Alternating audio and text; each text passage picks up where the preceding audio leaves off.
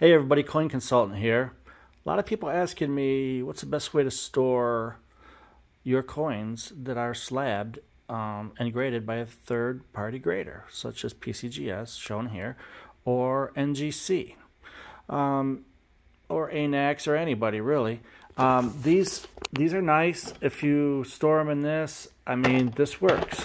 You could do that. However, I have a lot, and I prefer to use these cases.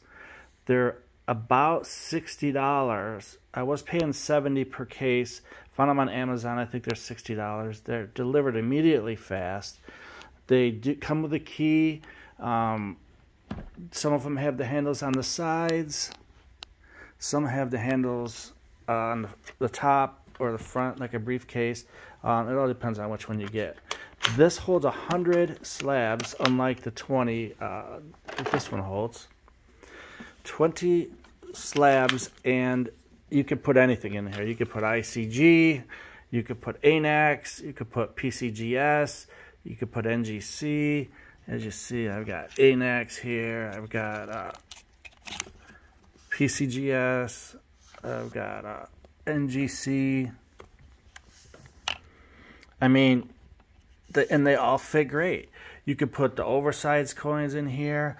I usually reserve the back row for that because they're pretty fat, but it's this spongy material that it'll form around whatever slab you put in there. So I think it's well worth it. I keep them in there. It's well worth the money, and I keep them stored in a nice, dry, cool place, and they just stay pristine. These boxes are amazing.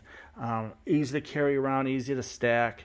If you don't have that many or you don't want to spend that much, they also have the 50 coin box that's about half the price. I think it's 30, 29 or 39, I forgot which. This also fits any kind. I left a few open so that you can see. It's just a styrofoam kind of thing. Fits NGC, PCGS, fits everything just nice. I put all my expensive coins in the smaller one, my real expensive coins in the smaller one, for some reason, just so I can keep track of them. It's almost a must-have, I feel. You know they're not going to get damaged. It's padded. You can carry them. Lock, seal is tight. And not only that, but you can lock them up if you want. I think that's it.